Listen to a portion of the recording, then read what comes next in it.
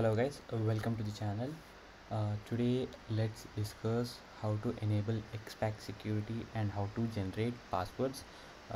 Before starting it, there's a small modification from yesterday's video. So what happened is, in JVM options in the elastic directory, there's an error. I'll show what to do. First let's change to sudo and let's go to the directory of elasticsearch. So in elasticsearch, we must edit JVM options uh, file. So nano,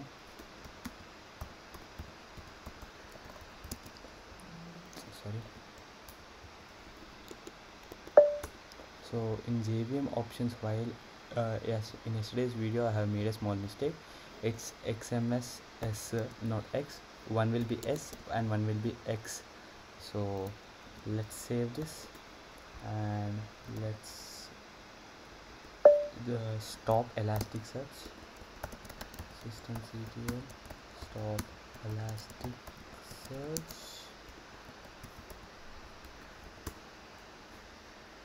and let's also stop Kibana.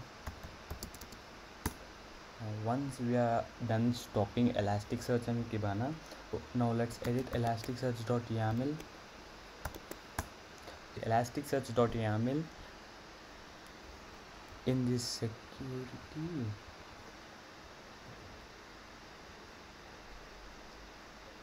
Over here, let's type the line xpack dot security dot enable is true. So the line must be exact, and let's save the file and let's now start this elasticsearch search.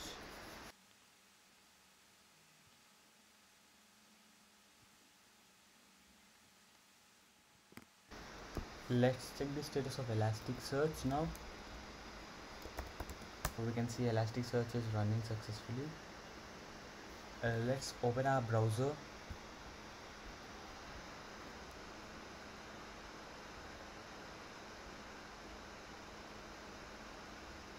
So let's type in 192.168.68.11 and port will be 9200, which is elasticsearch port.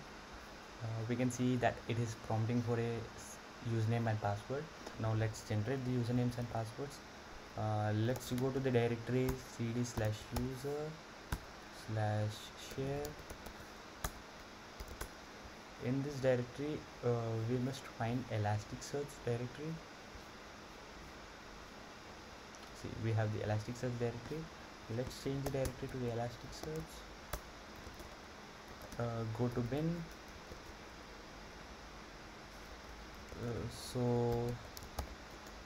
in the bin directory, we can see a script called elasticsearch setup password.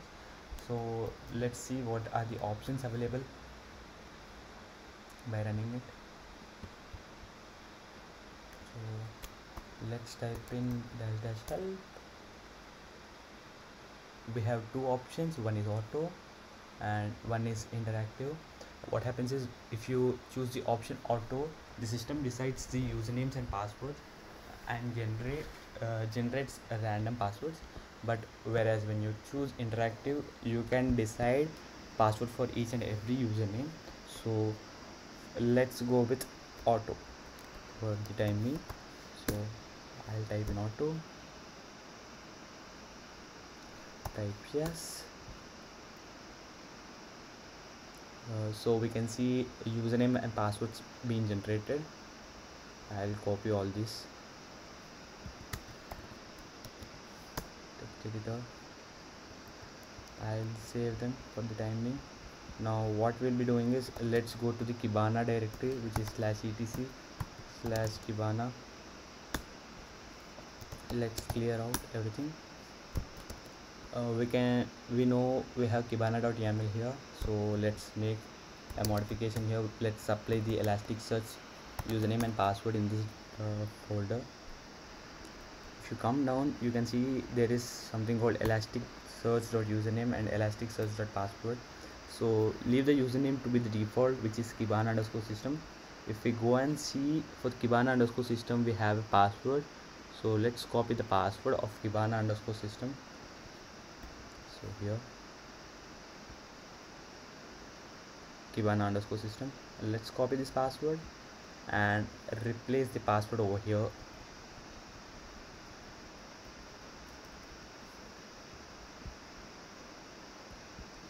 So you can see, and let's exit, save and exit. Now start kibana.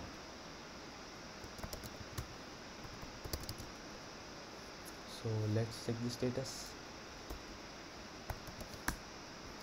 So kibana is active and running. So what I'll be doing is I'll go to the browser, I'll type in the IP 192.168.68.11 and I'll supply the port number 5601.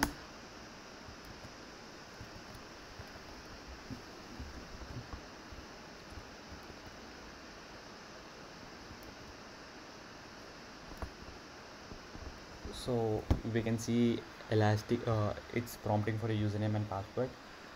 Let's apply the username as elastic and password will be the password generated for elastic username. So the elastic is the root user.